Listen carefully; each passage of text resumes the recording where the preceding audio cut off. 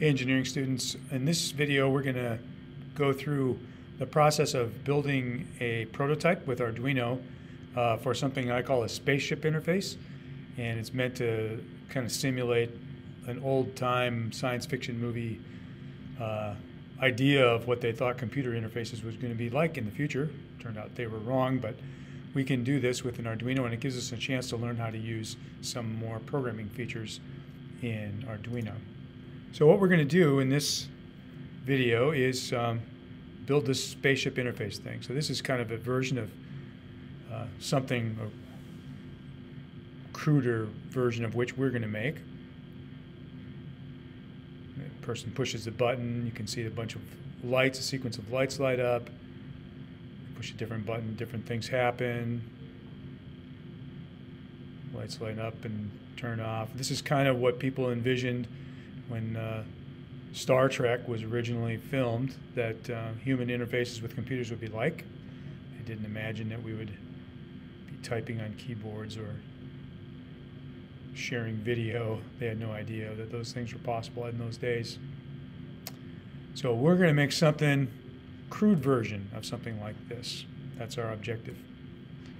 Ours won't be quite so fancy. This is a video of the one that I made.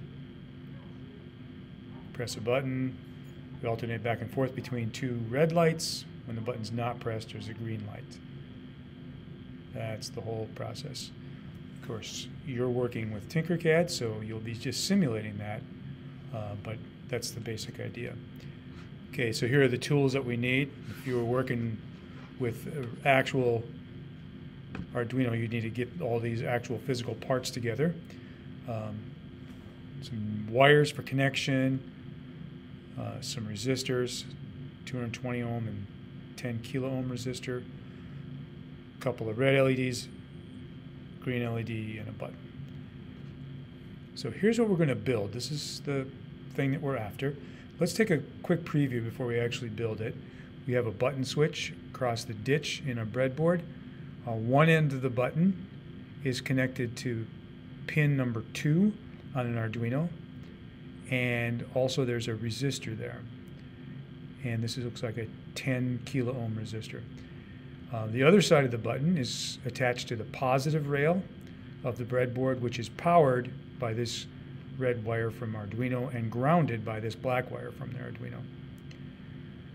The green LED is attached to ground through a 220 ohm resistor, and the anode side, the positive side, is attached to pin number 3. The first red LED, pin number 4 through the LED resistor to ground, also a 220 ohm, and pin number 5 through the second LED and then through a resistor to ground. So that's what we're going to assemble here, and then we're going to write some code. Well, I'm in my TinkerCad workspace here, so I'm going to start assembling the things that I need.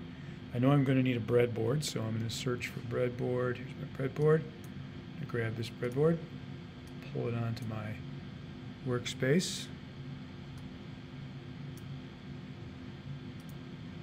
Okay, and I want an Arduino, obviously, so I'm going to search for Arduino Uno. That's what I'm looking for. Oops, accidentally started drawing a wire. Don't want that.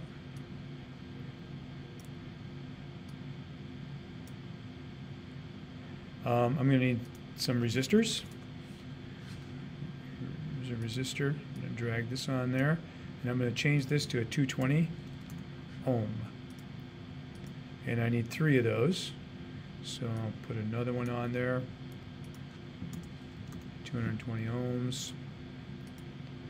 And another one.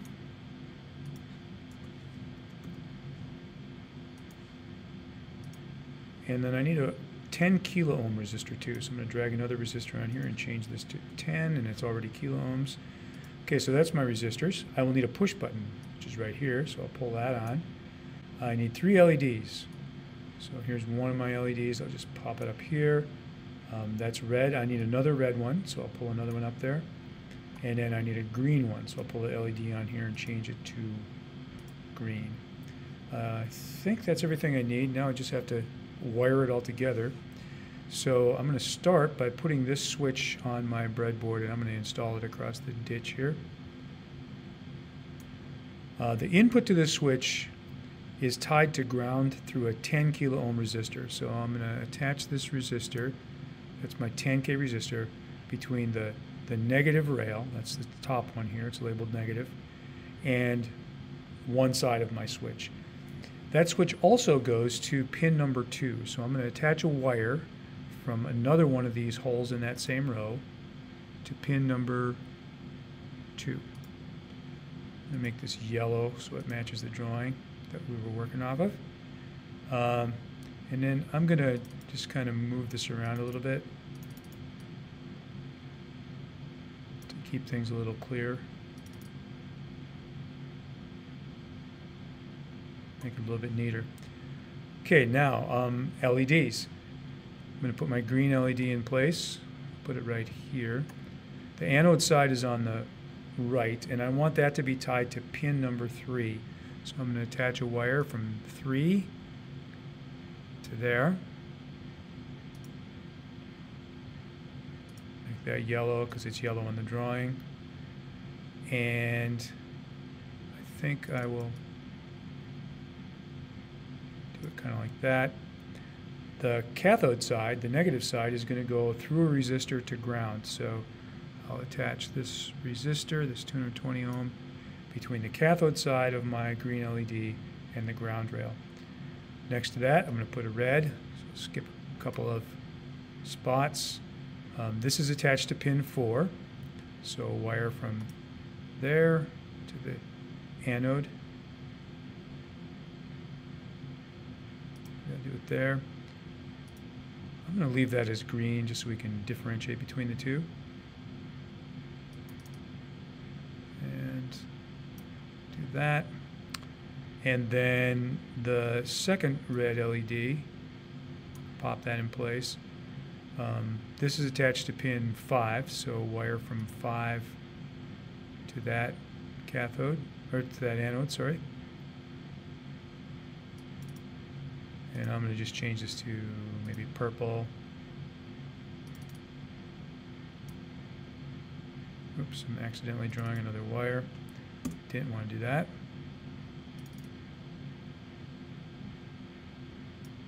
Do this.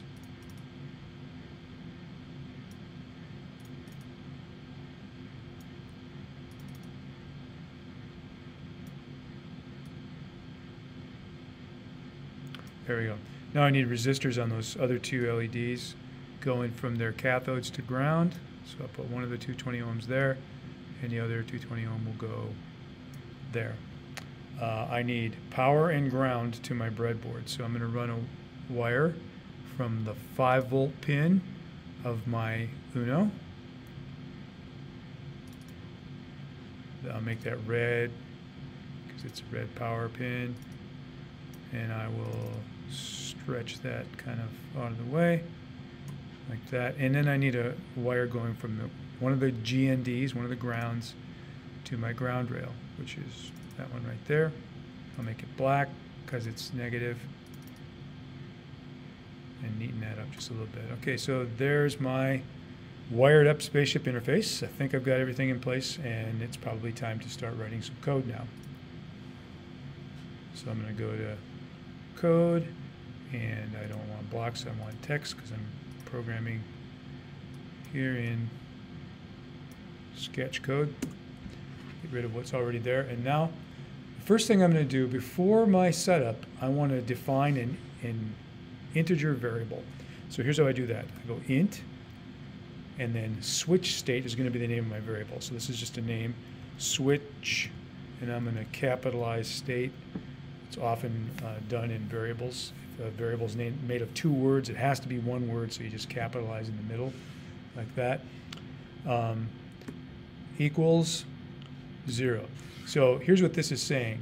It's saying this is a variable to store the state of the switch. So it'll be 0 if the switch is off, and it'll be 1 if the switch is on, and we're just going to establish it as 0 originally. So this command, int, what that means is define a variable with this name and then give it this value. So that's the only thing we need before we start our setup. So now, void setup, and remember we open and close parentheses, and then we open a set of curly brackets. So what we're going to put in setup here is a bunch of pin modes. So the first pin mode will be for pin 2. Pin 2 collects the input from the switch. So it's 2 and then input. Remember that all has to be capitalized and spelled correctly. Don't forget your semicolon. So this is saying pin number 2, we're looking for inputs on this pin. Next, another pin mode. I'll type in pin capital MOD, and then pin 3 is going to be an output pin. Remember, it has to be capitalized. Don't forget your semicolon. So pin 3 is an output going to the green LED. I'm going to copy and paste to save myself some work and also save myself the chance of misspelling. Pin 4 is also an output that goes to the first red LED, and pin 5 is also an output that goes to the second red LED. And that's all we have in setup is just some pin modes. So I'm going to close my curly brackets, and then I'm going to start my loop. So I type void loop, open close parens, and then I'll open my curly brackets for the opening of my loop. Okay, so the first thing that's going to happen is we're going to assign to the variable switch state what is the actual state of the switch. And this is the command we're going to use for that. I'm going to type in the name of the variable, switch state, and it's got to be spelled exactly the way we defined it, otherwise things aren't going to work. Equals, and then I'm going to put a command in here called the digital read. So in the last sketch that we worked on together, we had a digital write. This is just the opposite. This reads the input. So it's digital, all lowercase, and then capital R on read. So digital read. And then it wants to know where do I read from, and I'm going to read pin 2. So I put a 2 in parentheses after it, and then semicolon to end that line. So what this line does is it looks at pin 2 and reads what it is. It's digital, so that means it's either going to read as a 1 or a high or an on, or alternatively it could be a 0 or off or low. Now we're going to do a test. So we're going to use this command. It's going to say if, and then in parentheses I'm going to put a condition that it's going to check to see if it is true. And what we're going to check for is if the switch is off. So how I do that is I put the variable switch state. Remember, you got to spell it right. And then if it's equal to low, some things are going to happen. Now I can't just type equals because that means a variable assignment in programming. So I use a double equals. So it says if the switch state's condition is low, so capital L-O-W, and then I close my parentheses. So if the switch state is low, in other words, if the button hasn't been pushed, these next things are going to happen.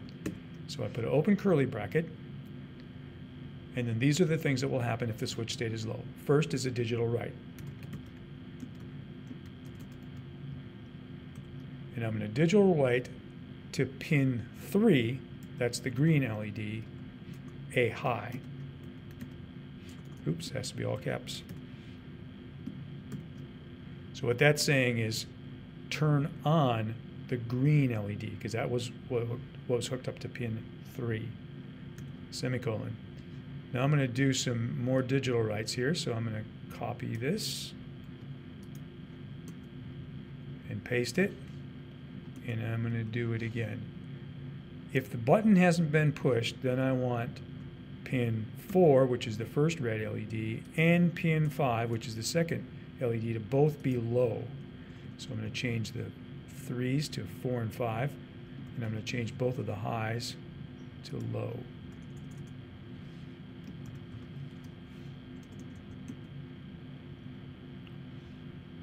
So if the button hasn't been pushed, turn on the green light, turn off the red lights is what it's saying. Okay, so now I'm going to close my curly brackets, and then I'm going to put another command in here, and this goes along with the if. This is called an else. So this is saying if switch state is low, do this thing, but if it's not, in other words, else, then do this other stuff. So I'm going to open some curly brackets, and then I'm going to do another set of digital writes. So I'm going to copy all three of these lines, just to save myself some time, and paste those. So else means it's not low, which means somebody pushed the button. And if somebody pushed the button, we want the green light to go off. So I'm going to digital write 3 low, because that's where the green button is.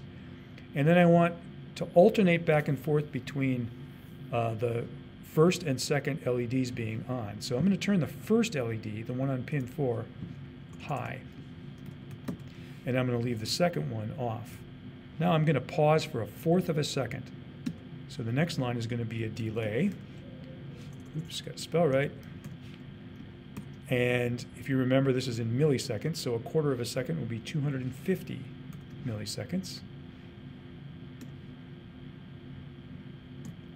And then I want to switch red LEDs. So I'm going to turn 4 off and turn 5 on.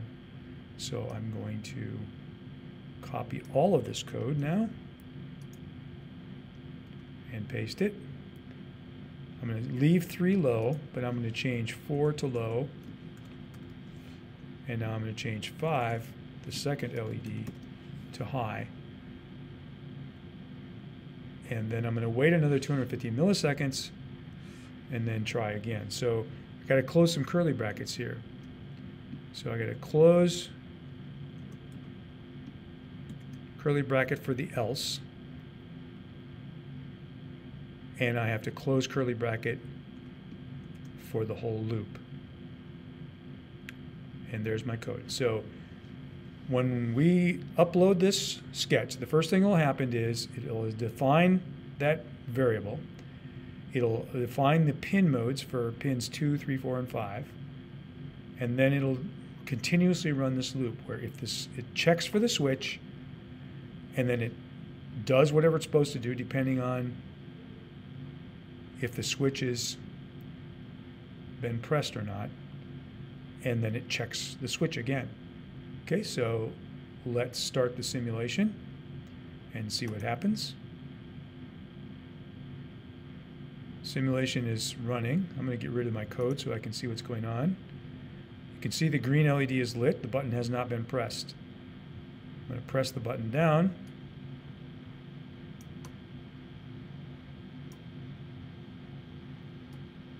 And nothing's happening. So I'm going to stop my simulation and go back and look at the code and see if I can figure out what's wrong.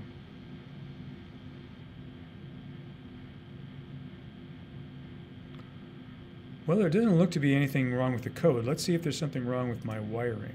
Ah, I see it. Here's what's going on. There is no signal high that can ever get to Arduino because the other side of the switch is connected to nothing. I missed a wire. So I'm going to connect from here to the positive rail.